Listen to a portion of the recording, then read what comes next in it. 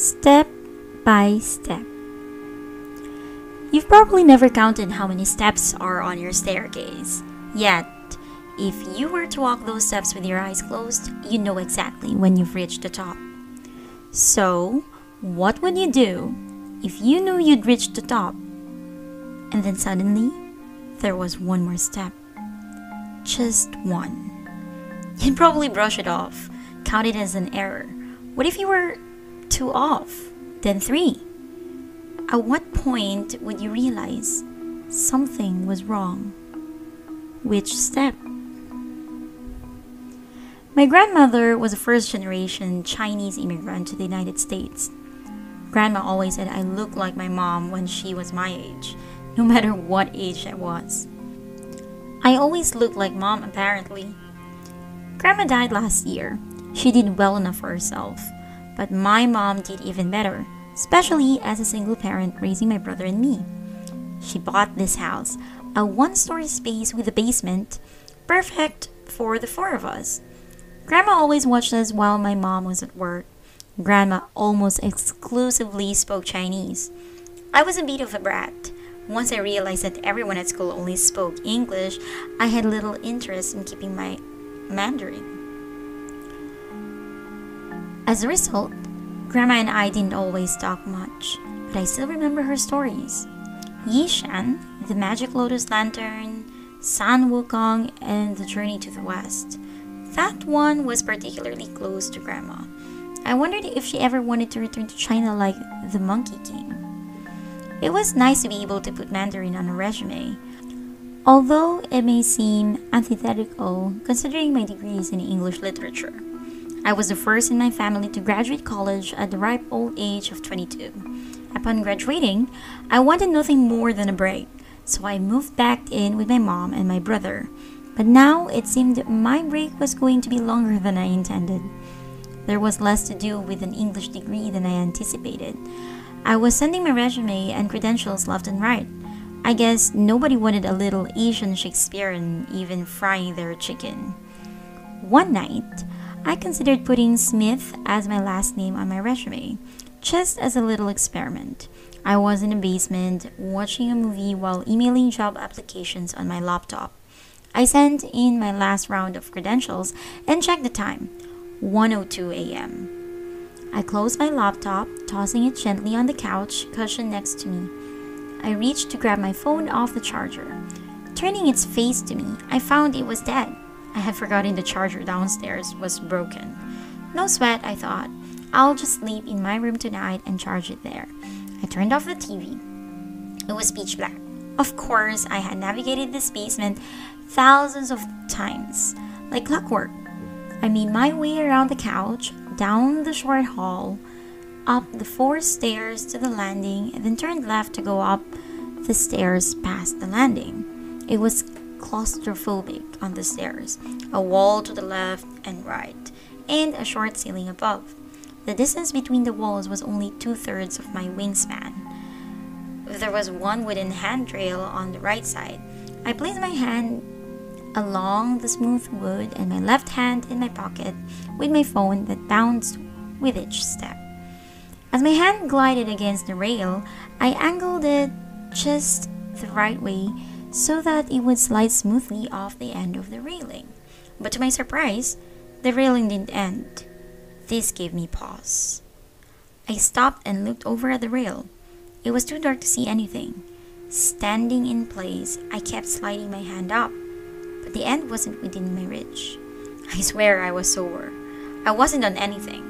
I hadn't even ingested anything since dinner, so I figured I was just more tired than I realized. I kept walking up the stairs. After maybe 5 steps, I had to pause again, scanning the rail with my palm, but still no end.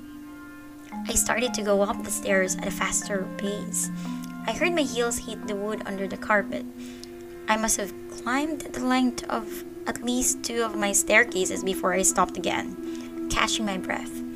Kneeling down on the step ahead, I waved my hands wildly in front of me, searching for the door at the top of the staircase, or the little strip of hardwood floor that slid under that door past the top step.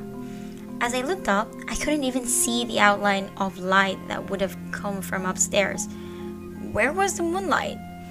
I pulled out my phone from my pocket. I tried to turn it on.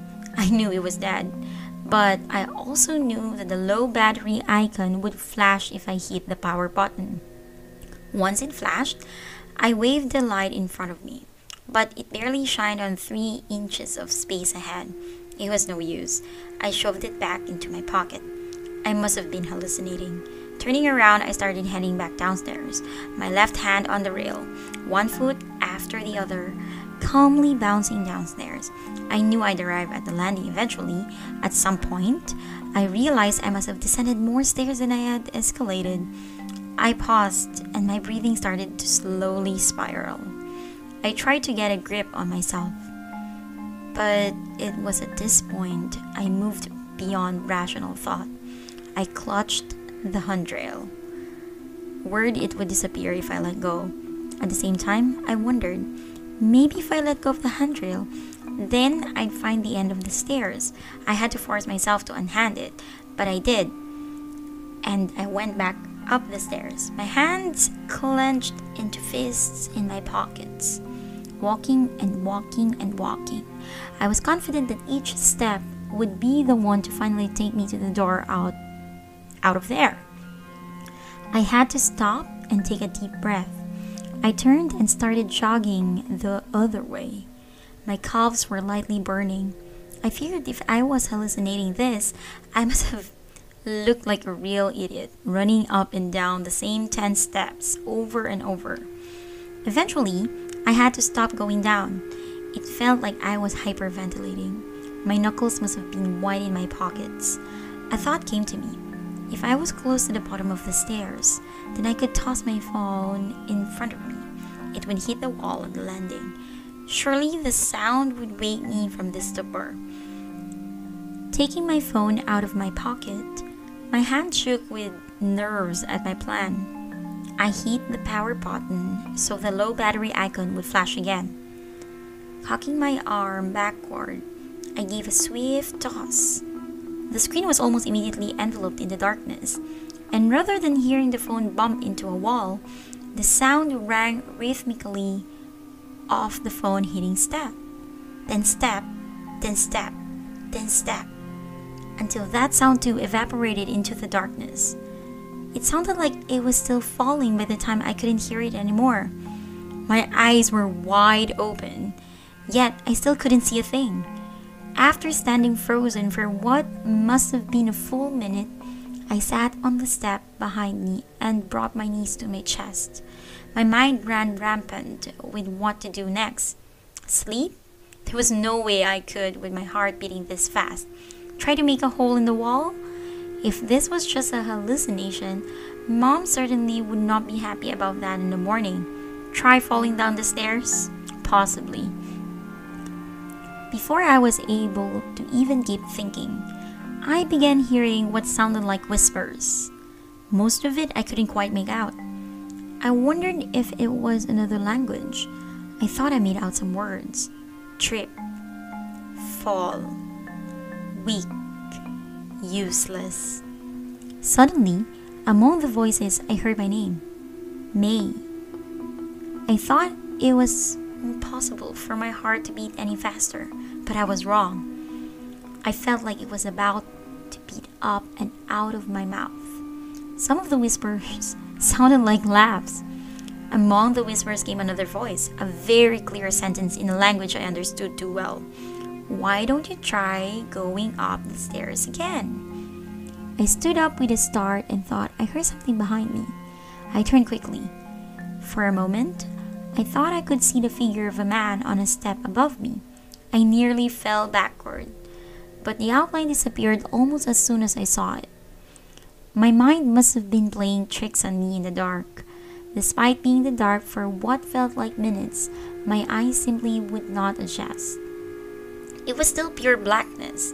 I reached out and the railing was still there, but that provided minimal comfort. I used my other hand to swipe in front of me just to be sure there truly wasn't anything there. The words of my grandmother came to my mind as I stood petrified. She told us the story of the Guidashang, the name roughly translated to ghosts building walls. It's a phenomenon where all seems normal to a wanderer, but slowly the wanderer starts to circle back to where they started, and nothing can stop them from doing so repeatedly.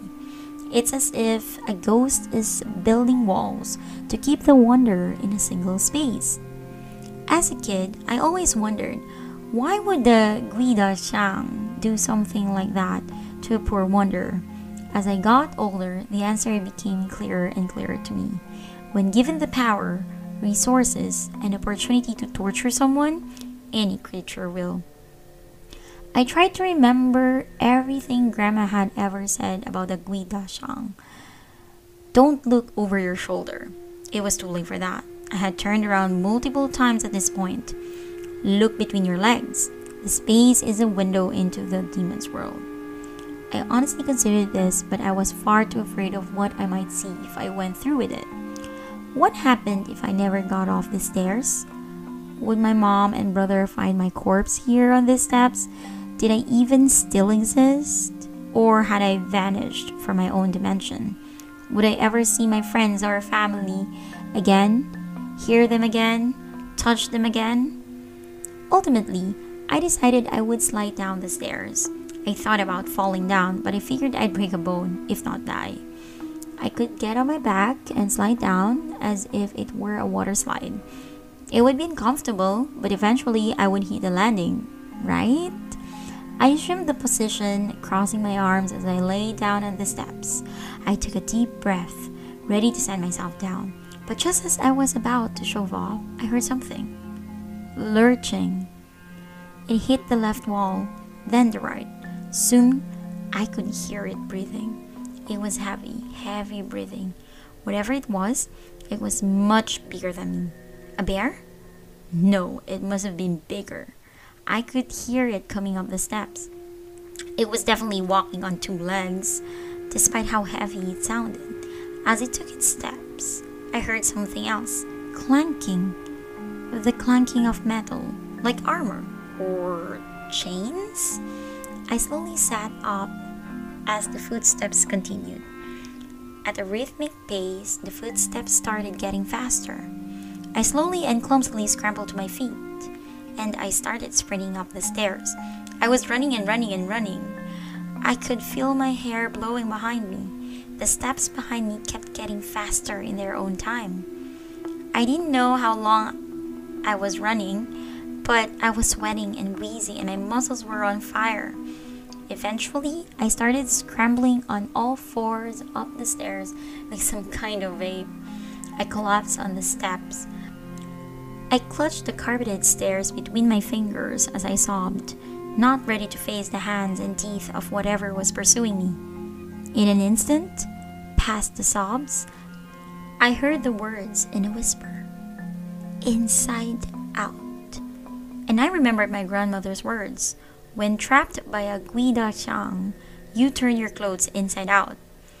As the breathing down the steps grew even heavier, I frantically dragged my shirt off my body, turned it inside out, and pulled it back on. I closed my eyes tightly.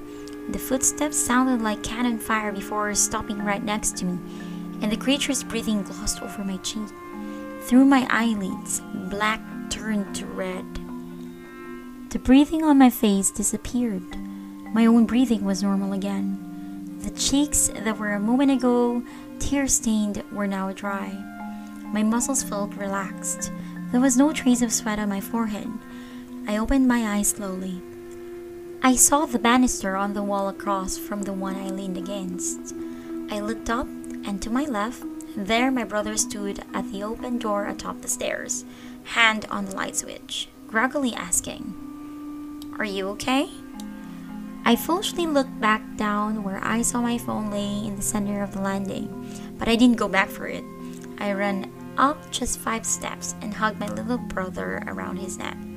He was surprised. "What time is it?" I begged to know. He showed me his watch, which read 1:03 a.m., just 1 minute after I'd left the couch. I scurried to my room. Though I was unsettled, I felt exhausted and I managed to get to sleep quickly. The next morning, I turned on all the lights in the house and grabbed a little flashlight out of the hallway closet just to be safe. I ran downstairs, snatched my phone and laptop, then ran back up. I didn't hang out in the basement so much after that. I sat at the kitchen table waiting for my bread in the toaster. I opened my laptop. There was a new email from an employer. Before I got the chance to open it, my brother came in and sat across from me, preparing some cereal. I suddenly became curious and asked him, "Why did you come to the basement door last night anyway?" Something woke me up. For a few minutes, I heard really loud stomping coming from the stairs.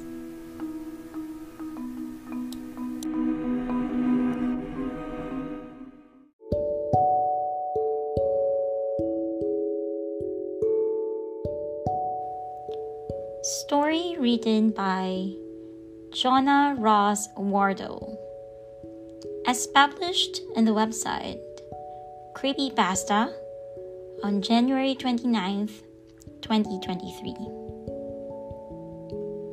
Entitled Step by Step.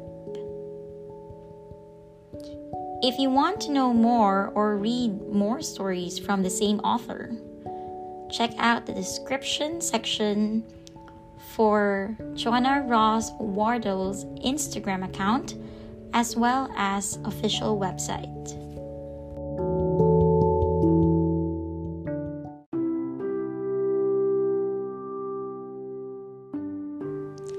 Hey everyone, this is Kida Emino. Thank you so much for listening. I hope you enjoyed this episode. Stay tuned next Monday for another story. If you have any scary stories that you want to share or hear narrated, email me at kidaimina@gmail.com. I'll see you in the next episode. Big hugs, everyone. Bye.